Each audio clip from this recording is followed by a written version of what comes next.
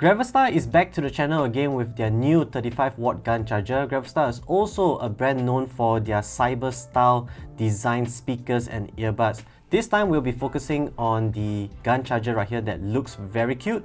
It is the smaller sister to the ALPHA65 GaN charger that we reviewed earlier in this channel. This time is all about the Delta 35.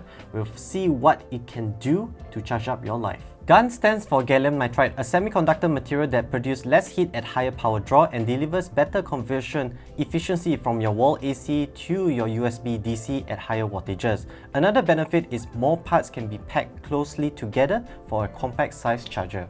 Like the ALPHA65 bigger brother, you can actually move its side arm joints and antenna to have that final battle pose right here. But for the Delta 35, it takes more on the cuter note right here. You have the antenna that you can bend inwards, outwards, rotate it around to your desired angle.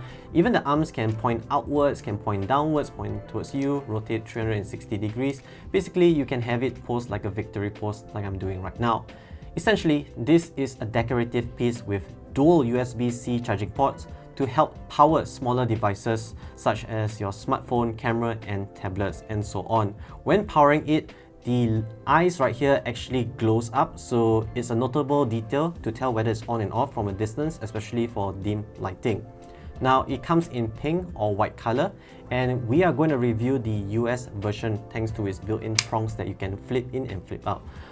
But not to worry, because there's going to be a European and UK version with the slide-on adapters. In fact, I'm using the slide-on adapters from the ALPHA65 right here. Basically, all you need to do is align, slide, and you can start to use the UK adapter. Not to worry, if you're European, you can actually use the European adapter right here, slide it on and start using it. So basically, they will have a few variants. During checkout, do pick the right one based on your country. Both USB-C ports supports Power Delivery 3.0, Quick Charge 3.0 Plus and PPS charging standards. Both ports individually is rated for 35-watt output. I managed to get 40 watts on both USB-C individually, which is 5 more watts than advertised. I also tested Multiport Charging to see its performance. Using both ports simultaneously is rated for 24 watts. I got 24 watts as well, similar to advertised.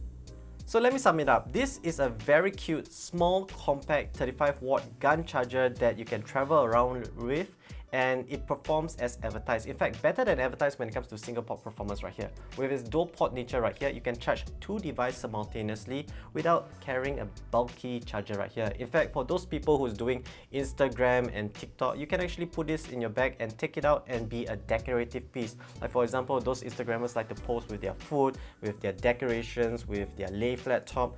This can be an additional, foreground type of background type of decoration for your photos or videos for adding narratives. So aside from that, you don't necessarily just put on your tabletop and leave it as a charger as it is. So you have some creativity right there.